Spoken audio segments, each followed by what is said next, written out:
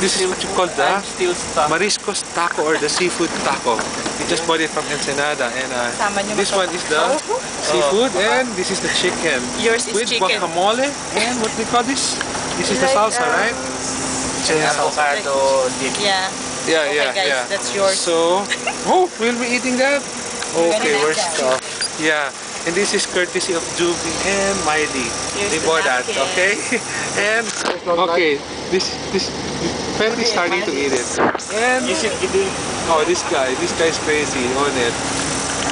And me, the Macho Mike. We're now leaving Ensenada and going back to San Diego, of course.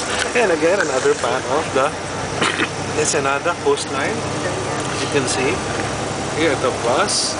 So, we're now going back, but we will make a brief stop to Tijuana. Okay? Like what I said a while ago, this Ensenada is like driving in Highway 1 in California near San Francisco to Big Sur.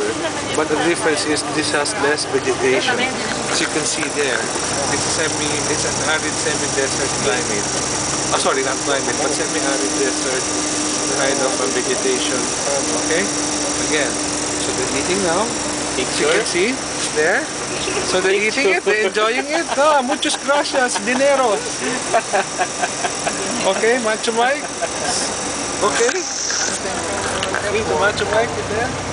Okay. Yeah, super felicitating. Yeah. Mike? Okay, they're eating.